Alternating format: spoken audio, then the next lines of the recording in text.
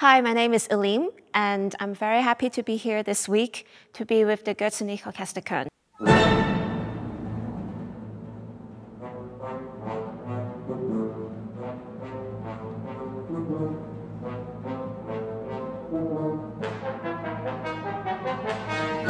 I'm here to do the season finale with the orchestra, which is a really wonderful occasion. We have a huge program.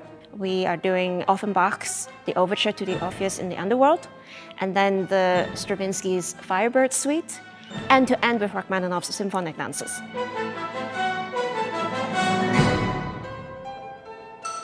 What can be more successful than the Firebird? Because it's actually Stravinsky's first big pieces where he makes his mark, for the ballet. We do it the suite version, but then even in this, you already can hear, a lot of Stravinsky's, signature way of writing for orchestras.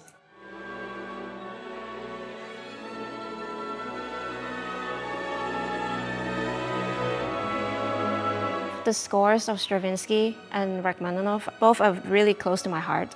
And the way they are similar is they are so full of colors. And they're both, of course, the Stravinsky is even more so is that it draws inspiration from folklore. It has this really wonderful, fascinating story. With all this, Stravinsky really created such a world, with the colors that you can really hear you're in a different, otherworldly with this monster, with this huge bird that needs to be destroyed.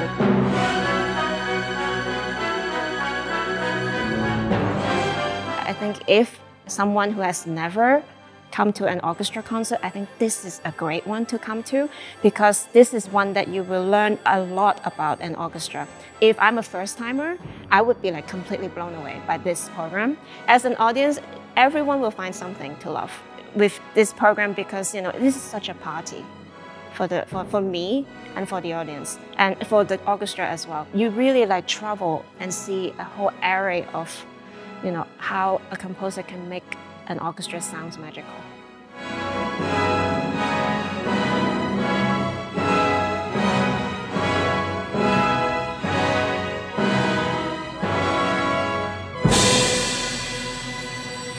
So this is a program that is really colorful, full of dances, full of celebration of different orchestra sections, solos. So I think it's a great occasion to celebrate the end of such a big year.